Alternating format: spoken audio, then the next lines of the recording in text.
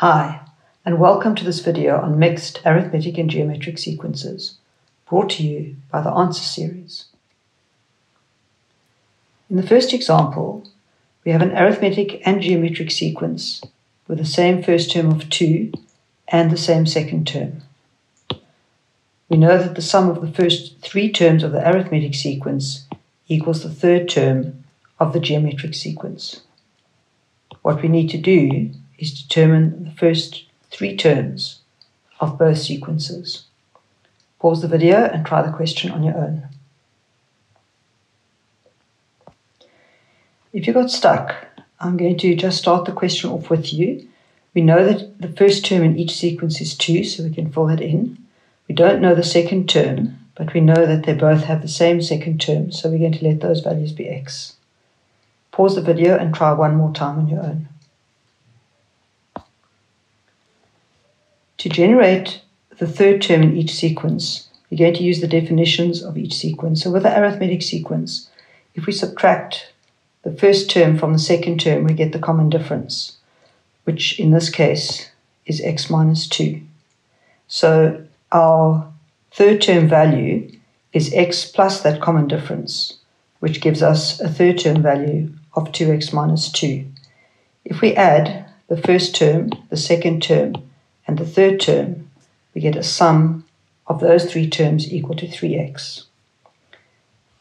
Working instead with the geometric sequence, we are going to take the second term and divide it by the first term to get the common ratio, which is x over 2. And multiplying that ratio by the value of the second term gives us the value of the third term.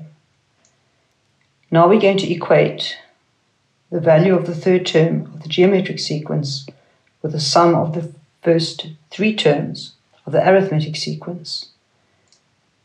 When we solve that equation, we get two solutions, x equals 6 or x equals 0. We are rejecting x equal to 0 because 0 cannot be a term in a geometric sequence because it will give us an undefined ratio. Knowing that the second term is 6, we can now generate the third term in each sequence. So we have 2, 6, the gap is 4, so the third term is 10. In the geometric sequence, we also have 2 and 6. The ratio is 3, and so the third term is 18. In example 2, Eric thinks of two sequences. One is arithmetic and the other is geometric. Both sequences start with the number 3. The common difference of the arithmetic sequence is the same as the common ratio of the geometric sequence. In addition, we know that the sixth term of the geometric sequence is 96. What we need to do is find the first 5 terms of the arithmetic sequence. I want you to pause the video and try this question on your own, and then we'll go through the solution together. The most important information that they gave us lies in the fact that the sixth term value is 96. So if we use our general term for a geometric sequence AR to the n minus 1, and we substitute the value of the first term, which is 3, and the value of n, which is 6, into the formula, we get 3r to the 5 equal to 96. Solving that equation gives us a ratio equal to 2. We know that the ratio is the same as the common difference, so we take the first term and we keep adding 2 to each previous value until we get 5 terms.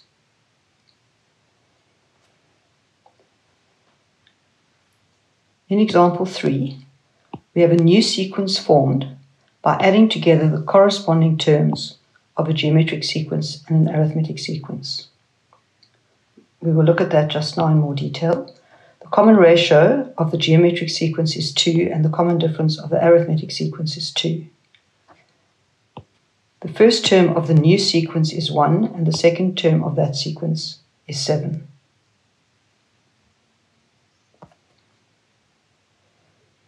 In order to understand this question properly, we need to understand that the corresponding terms of the geometric and arithmetic sequence are added to form the new sequence. What this means is that the first term of the arithmetic sequence and the first term of the geometric sequence must be added to get the first term of the new sequence. And we know from what we've been told that those two terms will produce a result of 1. Now we're going to go to the second term of the arithmetic sequence, the second term of the geometric sequence, and we know that those two results will add up to 7. Pause the video and try the question on your own. If you got stuck, let the value of the first term in the arithmetic sequence be x and complete the table by using your understanding of the sequences and no other unknown values. We can generate the arithmetic sequence very easily by adding on 2. So now we have x plus 2 and then x plus 4. For the geometric sequence, we don't want a new variable, so we're going to take the result of 1, subtract x, and create our first term for our geometric sequence.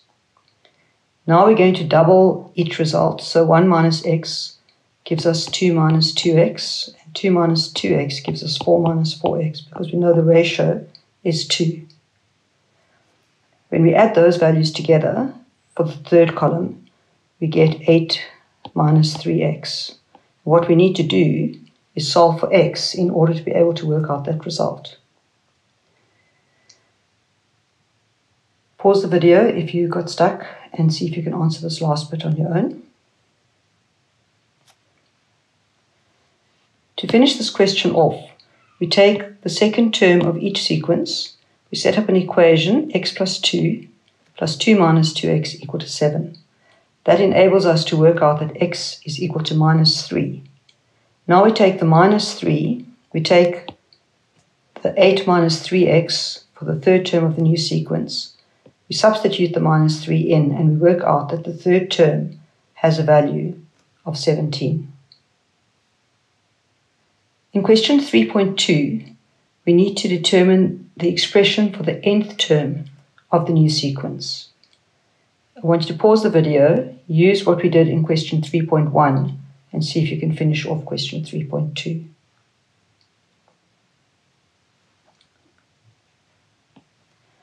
To start with, we are going to generate the arithmetic sequence. Starting with minus 3, we are going to get the first 3 terms.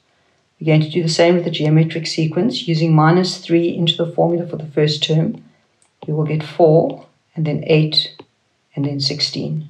If you got stuck, pause the video, work out the general term for the arithmetic sequence and for the geometric sequence, and then see if you can work out the final answer. The formula for the arithmetic sequence general term is simply 2n minus 5. I've written down 2 options for the geometric sequence because we can do that by inspection, which will give us 2 to the power of n plus 1, or we can use the formula for the general term, which will give us 4 times 2 to the power of n minus 1. If we use the formula, then when we write up the result for the new sequence, adding the 2 formulae, one from the arithmetic sequence and one from the geometric sequence, we get 2n minus 5 plus 4 times 2 to the n minus 1. If, on the other hand, we found the geometric sequence general term by inspection, then our formula will look slightly different. 2n minus 5 plus 2 to the power of n plus 1.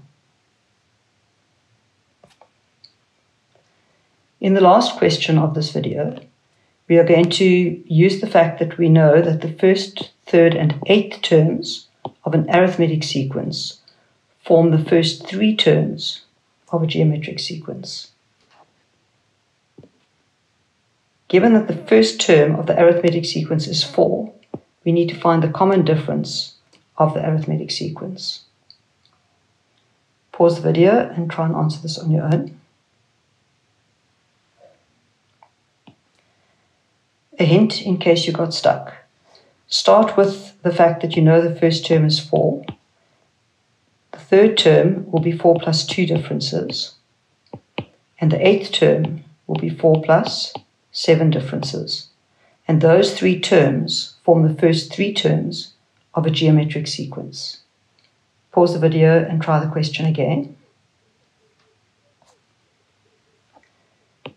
If we divide the second term by the first term, we get the ratio And if we divide the third term by the second term, we get the same ratio. So equating the ratios gives us a rather complicated equation which we need to solve. If we manipulate that, we will get it into standard form, which means the right side of the equation equals 0. Taking out the highest common factor, which is 4d, leaves us with a factor of d minus 3. We have two solutions, d equals 0 or d equals 3. If we need to know if we're right or wrong, we simply substitute d equal to 0 into our terms for d, and we get 4, 4, and 4, which gives us a geometric sequence with the ratio of 1. If instead we substitute 3, the term values will be 4, 10, and 25, and that gives us a common ratio of 5/2. If you struggled with any of the questions in this video, take the time to go back to them, because you will find that when similar questions come across your path in the future, they are much easier to handle. Thank you for watching this video, brought to you by the Answer series. Check out the video description below for practice questions from our study guides. If you found this video useful, give it a like and subscribe to our channel so you don't miss any new episodes. Follow us on Instagram or Facebook to stay on top of the latest TAS news and launches. So that's it for now from the Answer series, your key to exam success.